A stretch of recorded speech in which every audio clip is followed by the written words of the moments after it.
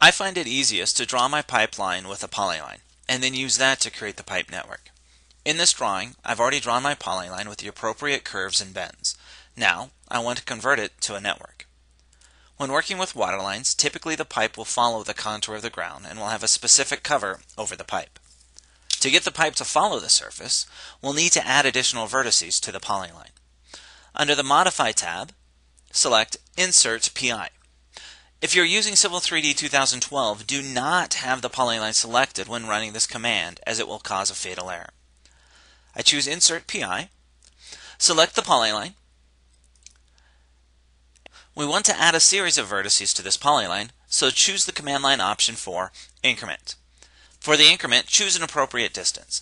I like to use the typical length of a PVC or ductile iron pipe, 18 feet to 20 feet.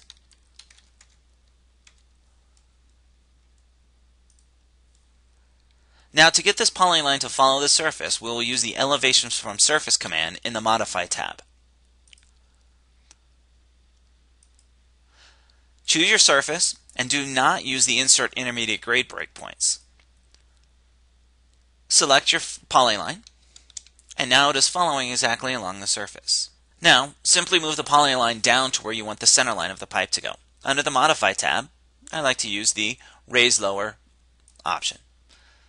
Select your polyline and select the distance you'd like to move it down.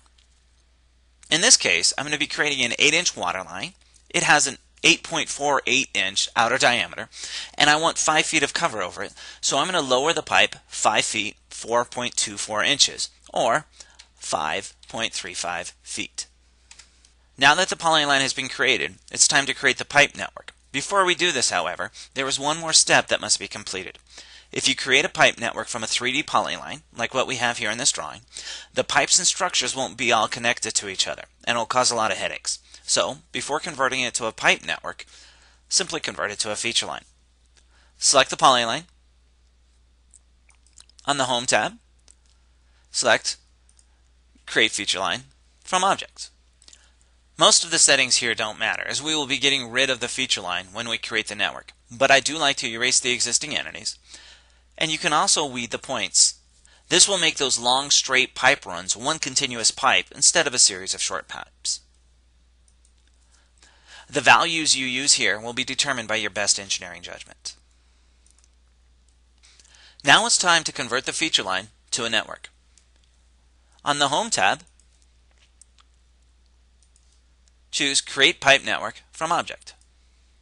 Select the feature line we just created and hit Enter to accept the flow direction.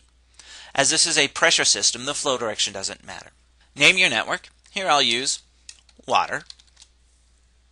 Choose your parts list and the size of pipe you'd like to use. I'm creating an 8-inch pipe here. For your structure, we'll use a null structure. This is the structure that will be put at the joint of each pipe. You can also choose a surface and an alignment if you so desire. These are optional. Since this feature line was created for the sole purpose of creating the network, I will choose to erase it. And I'm also going to use the vertex elevations, and I'll use the center line option, as that's the elevation that I lowered that feature line to. We now have a network.